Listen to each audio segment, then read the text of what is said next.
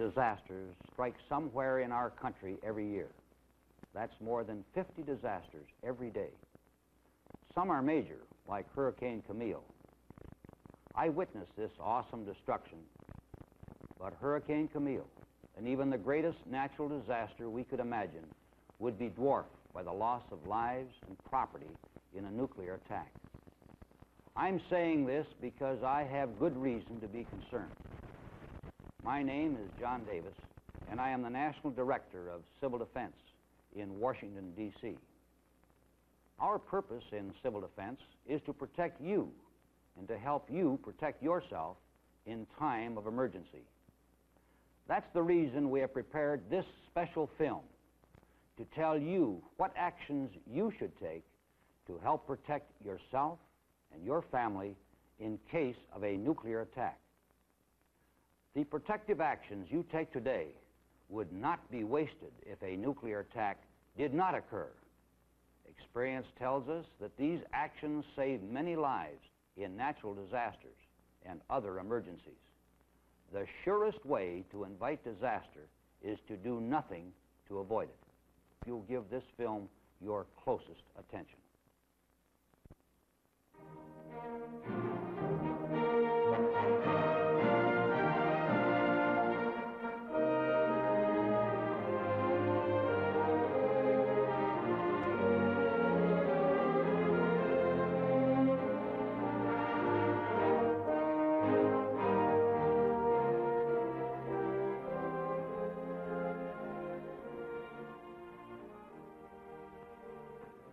Most likely, the most important fact in the world today is this. We've been living in the atomic age since 1945. It's a long time now. And none of the catastrophes so freely predicted, so honestly feared, have come to pass. True, there have been dangerous moments like the Berlin and Cuban crises, but so far, sanity has prevailed, and hopefully it always will. And yet there's no point in looking away from reality. We live in a troubled and uncertain world, and it's apt to go on being troubled for a long time to come. The nuclear genie is out of the bottle. And until the world finds a way to clap him back in and then put a lock on the stopper, there'll always remain the outside chance that what our nation and a great many others have been working so hard to avoid could conceivably happen after all.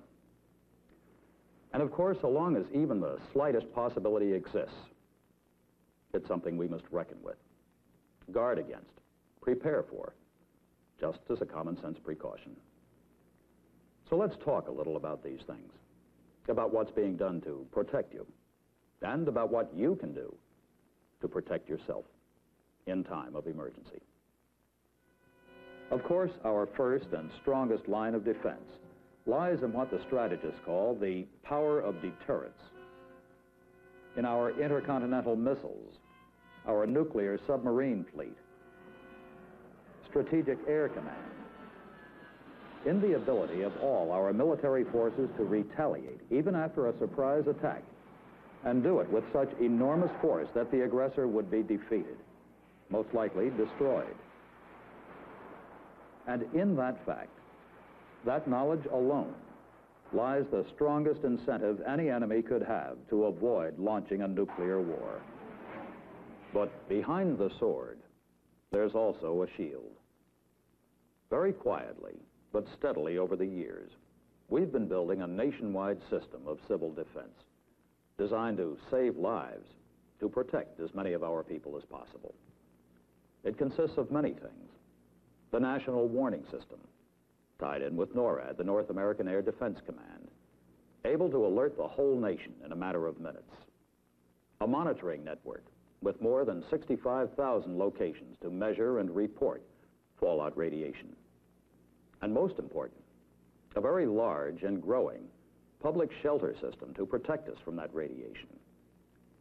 Local governments have been making detailed plans to deal with all kinds of disasters. An emergency broadcast system, organized to keep you informed, and thousands of special emergency control centers to direct life-saving and recovery operations. In short, if attack ever threatened, there'd be help available from many sources. You would not be alone. But a lot, inevitably, would depend on you. There's no point in denying or trying to minimize the grim fact that a nuclear attack would take a heavy toll of lives. But in all the Defense Department studies, and there have been many of them, two things come clear. Even under heaviest attack, our nation could, in fact, would survive. And our losses would be much less, your own chances of survival much greater, if each of us would take time to do just three things. First, understand the dangers you'd face. Second, make some fairly simple preparations to meet them. And third, learn exactly what to do if emergency comes, and then do it. 1, 2, 3. Now, about those dangers. There are some you can't do much about, but others you can. And knowing the distinction between the two could very well mean the difference between staying alive or dying an utterly useless death. When a thermonuclear weapon explodes, 4 things happen. First, a brilliant white flash of light. Then, a searing wave of heat shooting out from the nuclear fireball. The blast wave hurling debris before it. But even under heavy enemy attack, only 4 or 5% of our land, 1/20th of the country, would be affected at all by blast and heat. All the rest and all the tens of millions of people in it would escape untouched, except by radioactive fallout. It could spread on the winds to cover not just 5%, but 80 or 90% of our country. But that's one danger you can do something about, if you know a few facts about fallout. When a nuclear weapon explodes anywhere near the ground, tons of dirt and debris are pulverized into millions of tiny particles, swept up into the fireball, turned dangerously radioactive. They drift downwind in the mushroom cloud, then start slowly falling back to Earth. The heaviest and most dangerous particles first, after 15 to 30 minutes in the area nearest the explosion. The lighter ones later, perhaps hours or days later, and hundreds of miles away, wherever the winds may take them. But wherever they fall, in fields and streams, on rooftops, or in the streets, they spell danger. Each one of these fallout particles, no larger than grains of salt or fine sand, is like a tiny X-ray machine, shooting out deadly, invisible gamma rays that can damage or destroy the cells of your body. Too large a dose in too short a time means sickness or death. But it's a useless way to die. Useless because it's unnecessary if you use the 3 defenses you have against it. One is time. The most dangerous period would be the first 24 hours after fallout arrives. But fortunately, radiation decays very rapidly. It's like an elevator going down fast. For example, if all the fallout were down on the ground 1 hour after the burst, then by 7 hours, the radiation would have dropped to just 10% of that 1 hour level. By the end of 2 days, it would be down to 1%. And in 2 weeks, it would be just 1/10 of 1%. In short, with shelter, you can wait it out. But while you're waiting, you'll need protection. And that comes from 2 things: mass and distance. Mass, meaning thick, heavy, dense materials. Concrete. Steel. Even ordinary earth, to absorb or deflect those deadly gamma rays, reduce the amount of radiation reaching you. And distance, because the farther you are from the source of the radiation, fallout particles settled on the roof or on the ground outside, the safer you'll be. Put those two together, mass and distance, and you've got a fallout shelter.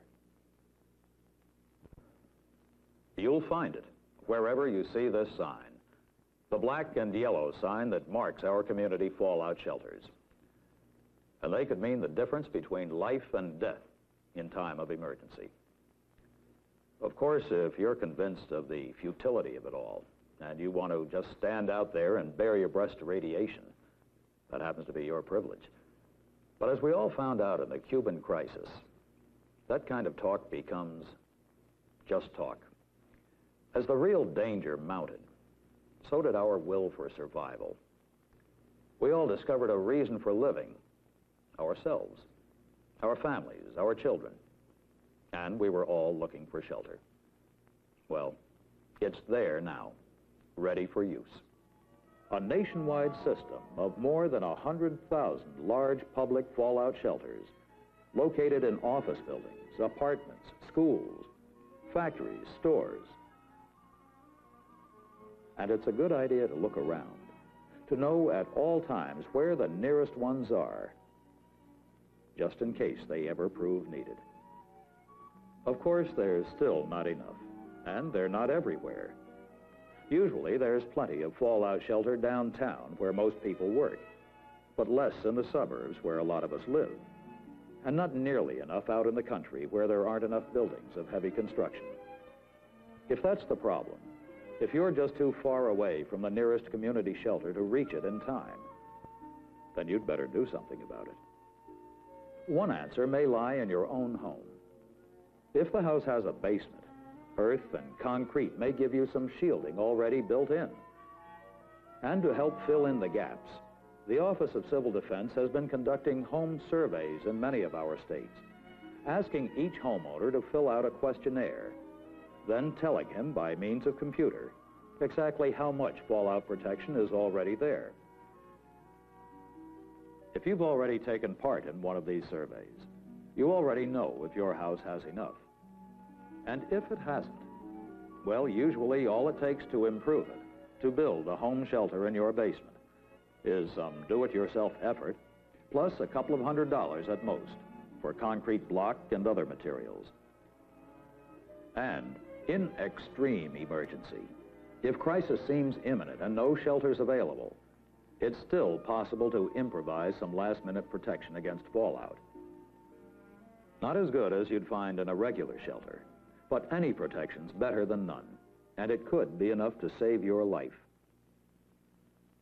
Remember, use mass and distance to reduce radiation. Choose the corner of your basement that's most below ground level. Set up a sturdy table or workbench there.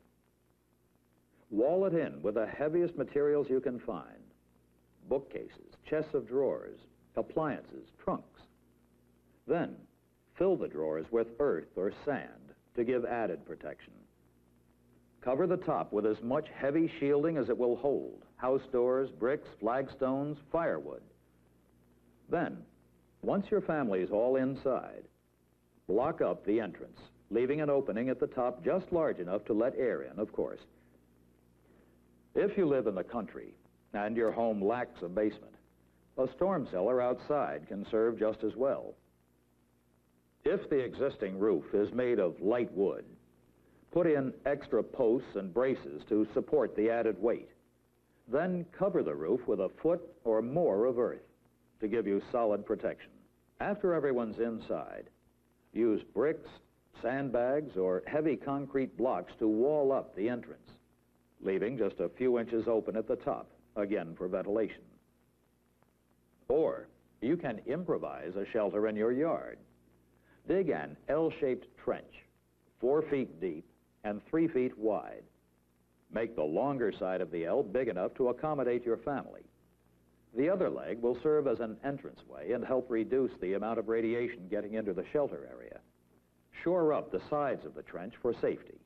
Then cover it with house doors and heavy timbers. Then pile on a foot of earth for protection.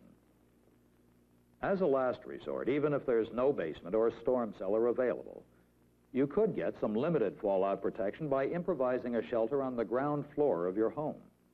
Use a hallway, an inner room, or large clothes closet, away from outside walls and windows, with doors, chests, trunks, and boxes filled with earth or sand. You can create an enclosure large enough to live in for the short time of that first peak period of danger. If the inner space you've chosen is too small to allow room inside for all these shielding materials, place them against the other side of the walls, in the surrounding rooms. All these are last-minute measures, of course, for use only in extreme emergency if you just can't reach a regular fallout shelter. But it's better not to wait that long to make some preparations, particularly when it comes to supplies.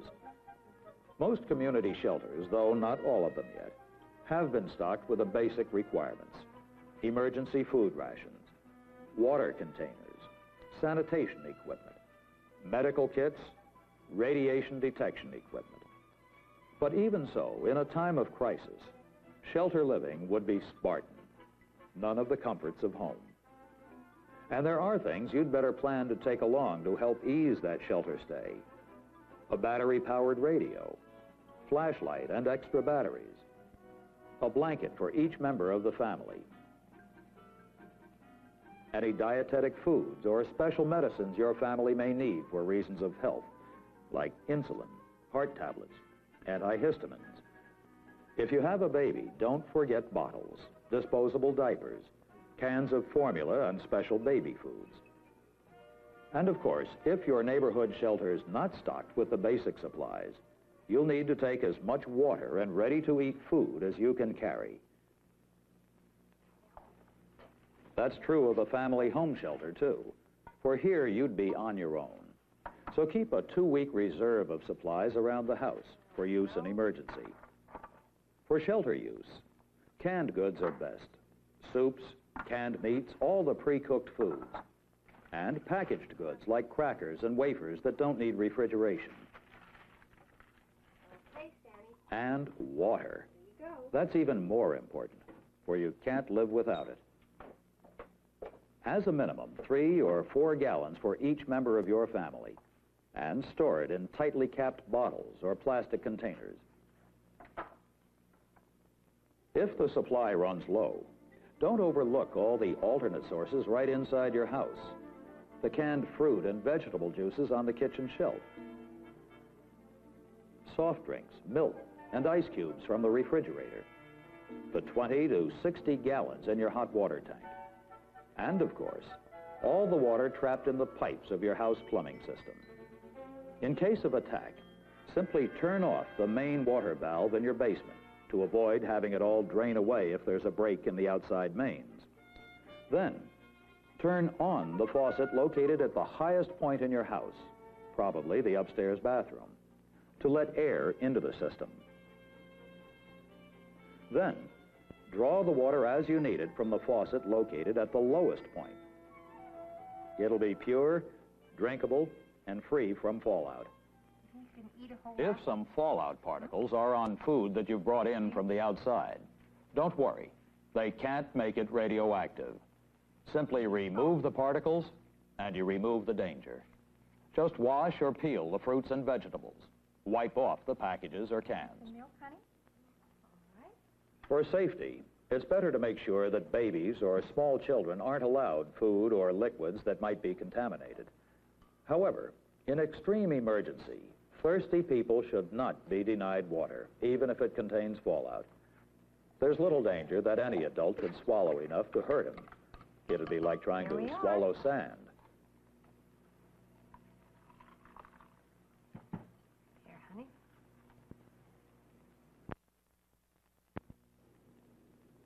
Of course, we've only skimmed the surface here of things you need to know and do. But you'll find everything covered in fullest detail in this Citizen's Handbook prepared by the Office of Civil Defense. It's titled, In Time of Emergency. It deals with natural disasters as well as the dangers of enemy nuclear attack. And you can get a copy from the Civil Defense Office of your own local government. Read it. Study it. And above all, Keep this quick checklist of emergency actions in mind. First, know your local emergency action plan. Hundreds of cities and counties have prepared and printed specific community shelter plans, complete with maps and detailed instructions, telling every resident where to go for the best available protection against fallout. Make sure your family knows the plan, where the nearest shelters are, and how to get there in time. Second, keep a stock of emergency supplies on hand. Foods that require no cooking, enough drinking water and other liquids, special medicines, radio, flashlight, blankets. And if you're planning to use a home shelter, don't overlook the problem of sanitation. Lay in a metal container with a tight-fitting lid, some plastic liners, and household disinfectants. You'll need them for disposal of wastes and prevention of disease, to keep your family healthy through its shelter stay. If attack seems imminent, take precautions against fire. Close doors, windows, Venetian blinds. If you don't have Venetian blinds, cover the windows with household cleaning powder, aluminum foil, whitewash. For even in the fringe areas, miles away from any nuclear explosion, the heat wave could ignite trash and dry wood, set fire to your home. Have some basic firefighting tools on hand, especially a good fire extinguisher, and keep your garden hose connected. Unless your local authorities advise otherwise, fill the bathtub and other containers with water. For under enemy attack, the fire department may not be available. You'll have to help yourself. Above all, make sure you know what your local attack warning signal is. There are a few exceptions because of special local conditions, but in most communities, the standard attack warning is this. A wavering, undulating sound on the outdoor sirens lasting 3 to 5 minutes, or a series of short blasts on whistles and horns. And when you hear that sound, believe it, an actual enemy attack has been detected. Don't reach for the phone to find out what's happening. The lines need to be kept clear for official emergency use, and you need to find shelter promptly. If you're caught in the open, if there's a sudden flash and you feel warmth at the same time, don't look at the flash. Move. Take cover instantly, behind a tree, or a wall, in a ditch, or a culvert. Curl up on the ground and cover your head with hands and arms. Stay there till heat and blast waves have passed. Then get to shelter before the fallout starts falling. Then turn on the radio. The emergency broadcast station serving your area will be bringing you news, presidential messages, civil defense instructions. You would not be alone. In many shelters, you'd find friends and neighbors who've been specially trained in shelter management, radiological monitoring, medical self-help. All across the country, the Civil Defense Monitoring Network would be measuring and reporting fallout conditions. And from the state and community emergency control centers, your own local authorities would be directing life-saving and recovery operations, keeping in close touch with each shelter. Just follow their official instructions and stay in the shelter till they tell you it's safe to come out. All these things are easy to remember and fairly simple things to do. None of them cost much in time or effort or money.